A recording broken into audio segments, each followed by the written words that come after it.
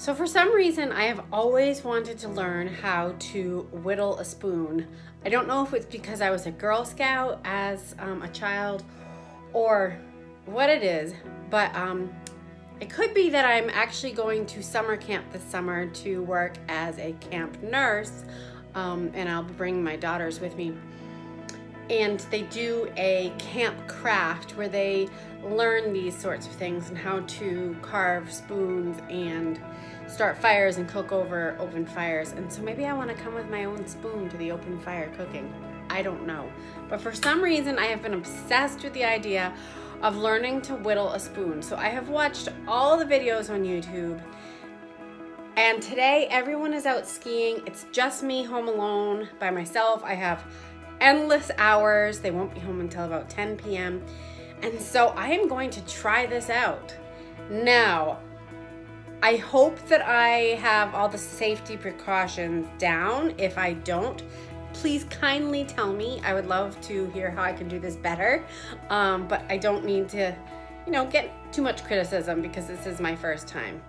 So I'm going to show you what I have. I have this stick and I'm going to whittle this stick into a spoon. My supplies are basically just what I dug out of the basement. This little kit, I don't know, it doesn't look too sturdy, but I'm gonna give it a shot with what I've got. Okay, so far so good. I've gone and I've cut this stick in half. Not quite evenly in half, but because it's a small stick, I didn't want to go too far into the middle, and I want to take off this bark around the outside. So that's what I'm going to do next. I have no idea what these pieces are for. Each one is shaped a little different. This looks like it could probably do a good job taking off some bark. So I'll give it a shot.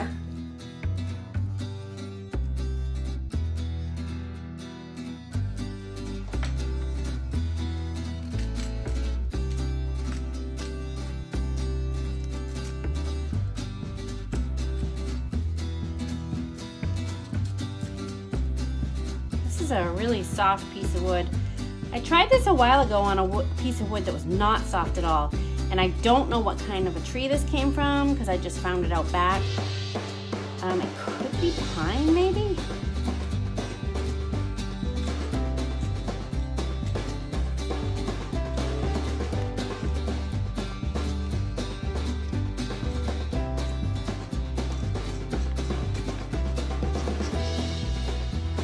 Okay, so now I'm just gonna draw a really simple spoon design on the flat surface of the piece of wood. Again, this is not too big of a piece of wood, so the spoon will not be that big.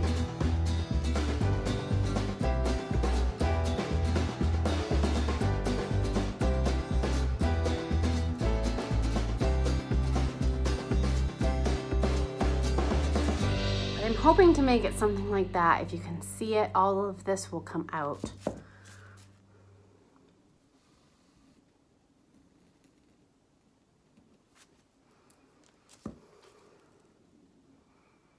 Make it a little wider at the top or slightly bigger if I can. Okay, so now that carving begins.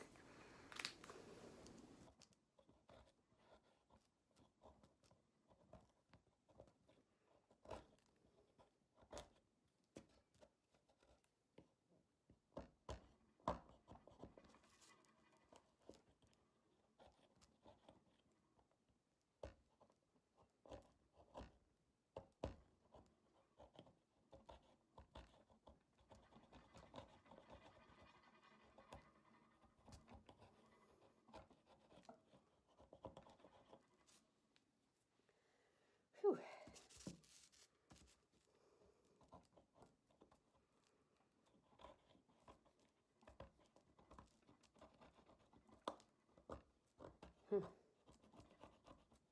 It's coming along. Not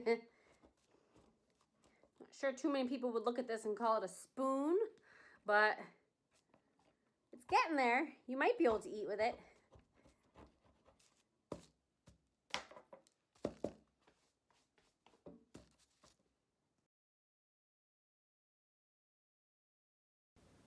Okay, so a little while later, my space is a mess. I'm gonna get out the vacuum cleaner, get out some sandpaper, sandpaper the heck out of the spoon, and then I'll show you the end result. Alrighty, so here is my finished spoon, which I wouldn't actually call it a spoon because the end broke off as I was finishing it up. But it does have a scoop, as you can see. Would I eat with this? No, but could I eat with it? Yes. It was fun to make all the same. This was really soft wood, so it just kind of went along rather quickly, and I could have worked more on it, except that the tip broke off, so I was kind of disappointed. But I'm gonna try again another time. It was kind of fun. So here's the back side.